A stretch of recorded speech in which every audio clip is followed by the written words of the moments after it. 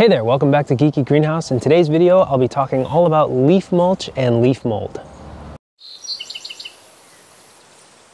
So most home gardeners know all about compost, which is essentially broken down organic material from your kitchen or your lawn. But leaf mold is another very similar product made using just leaves.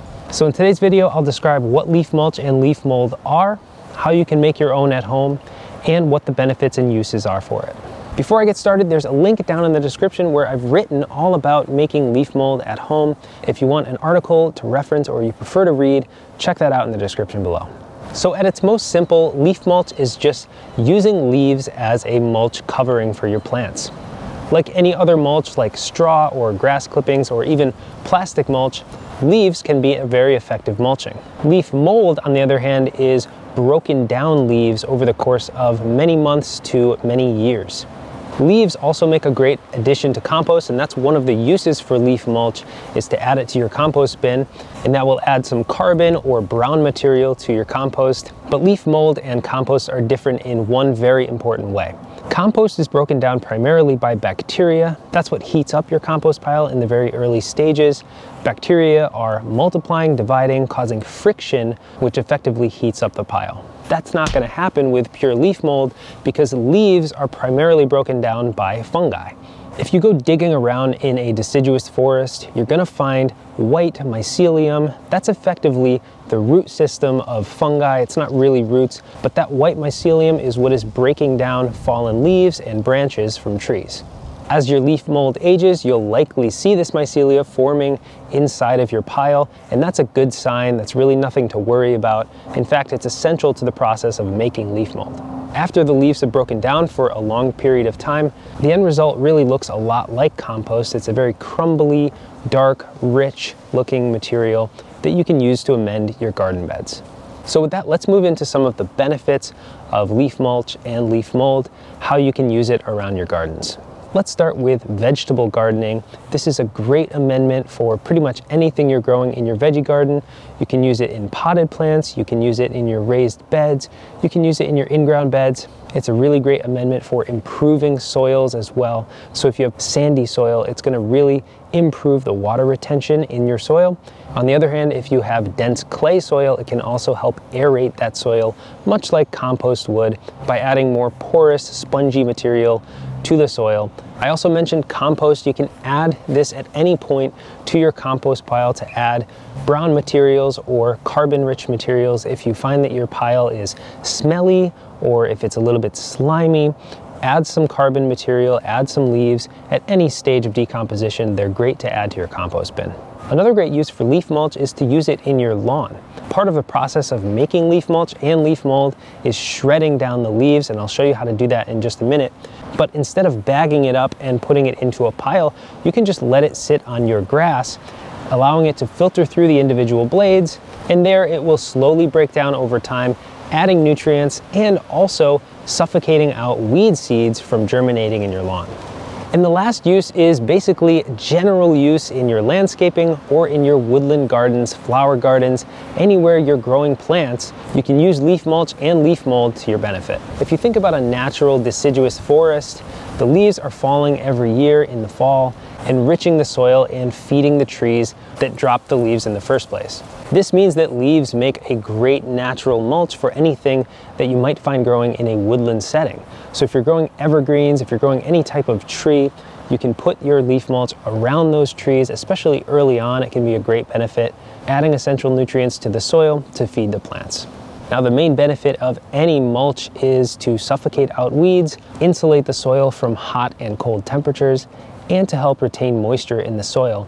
But leaf mulch makes an especially good mulch because it's natural, it allows water to flow through it freely, and it will slowly break down, releasing nutrients into the soil over time. So now let's talk about how to make your own leaf mulch at home. To start, you'll obviously need to collect some leaves. If you have deciduous trees around in your yard, that's great.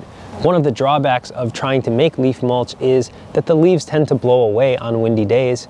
So we'll take two measures to prevent this, and the first one is to shred up the leaves. Now to do this, I use a lawnmower, and this is by far the best way to do it because you don't have to get any special equipment. Most people have a lawnmower, and if not, you might be able to bug one of your neighbors to borrow their lawnmower to get the job done. To start off, mow a patch of your lawn so that the grass is short. You don't want to be sucking up any grass along with the leaves. That might trigger a hot compost because the grass blades are a nitrogen source, which can lead to bacterial breakdown.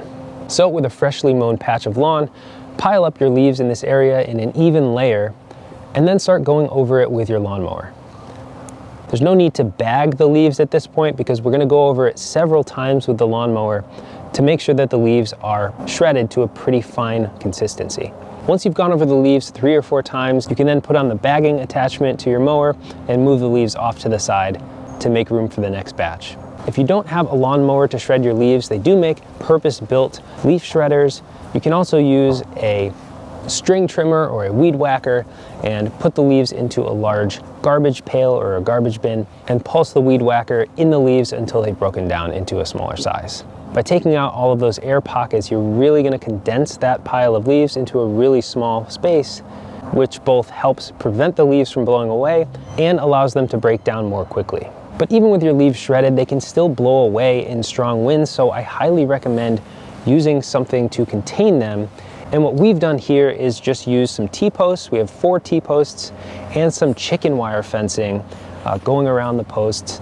And this will allow the leaves to stay put where they are over the long period of time that they'll need to sit here to break down. One thing you should consider is where to place your leaf mold bin. And a good option is a relatively shady location underneath some trees. Shade will prevent the pile from baking in the sun and drying out, and being underneath a natural tree cover is a good location for this because we want those natural fungi which are present in the forest to find this pile as quickly as possible and get started breaking it down. Now to assemble the pile, you need 3 basic ingredients: your leaves, water, and air. This is the reason that we're using chicken wire, is to allow airflow through the pile, but it also means that the pile is more likely to dry out over time.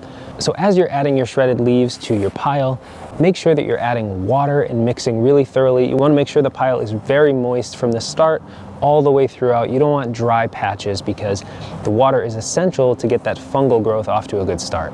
So just keep adding leaves, adding water, and mixing thoroughly with a pitchfork until your pile looks like it's well moistened and full of leaves. Now, your shredded leaves can be used right away. Like I said, you can use it as a mulch in your garden. You can cover up your fall garlic planting, but the real gold comes from when you allow this to break down over several months, even several years, depending on how you prepared the leaves to begin with. This is a brand new pile. This is just a couple of weeks old, but after a number of months, it will start to darken in color, it will reduce in size, and it will start to look a lot more like soil or dark, rich compost. So now I want to give 3 very important tips for making leaf mold. Number 1 is to avoid using walnut leaves. If you happen to have black walnut or any type of walnut tree in your area, like we do here in Connecticut, don't use those leaves because they contain iodine, which is toxic to certain plants. Next is to avoid using leaves that have sat in the street. Many towns will actually collect your leaves for you so that they can compost them and use them for gardens or to give back to the community. But don't go around collecting other people's leaves that have been sitting in the street because there's a chance they've collected herbicides or other toxins from neighboring properties. And lastly, should you use pine needles in your leaf mold or leaf mulch? And the answer is yes and no. In this setting, I wouldn't add pine needles because they take much longer than normal deciduous leaves do to break down. So after a number of years, your maple leaves or your oak leaves may have broken down completely, but you'll be left with pine needles sitting in the pile, seemingly unchanged. Now, if you have a large number of pine needles, those do make a great mulch on their own, but they have a different consistency, namely they're a lot more fluffy, so we tend to keep them separate from our normal leaf mulch. However, we have used just pine needles as a mulch in our vegetable gardens, and they do a great job at insulating the soil. So I'd like to address one more question that I think you'll probably have, and that is, why don't I just use my leaves to make compost? Add a little bit of nitrogen, some coffee grounds, and some kitchen scraps, and I'll have a hot compost pile that I can use in just a few months instead of waiting 6 or 12 months or longer for leaf mold. And the reason is that they're different products. Leaf mold is a better product than compost in a number of ways. Number one is you can use this at any time. Right away, I can start using this as a mulch before it's broken down. I can throw it on top of my garden beds, but I wouldn't do that with a freshly made compost pile. I would also choose leaf mold over compost in a number of settings. One would be a woodland setting or a shade garden if you're growing plants that would find themselves in a natural woodland setting. Then leaf mold will make a better soil amendment than compost. Another is if you have sandy soil, leaf mold makes an excellent absorbent, almost sponge-like material that helps retain moisture in your soil. So if you're trying to improve your soil, then leaf mold might just be better at it than your compost. But hey, we do both. We make compost and we make leaf mold, and both have their uses in the garden. Either way, don't let your free resources like fallen leaves go to waste. Use them in one way or another, whether it's leaf mold or as a base for a new compost pile. Leaves are just a treasure in the garden, and you should definitely use them to your advantage. Let me know what you do to make leaf mold at home, if you do anything differently than I do here, or if you have any tips for other gardeners, leave them down in the comments below. Thanks for watching Geeky Greenhouse, and I'll see you next time.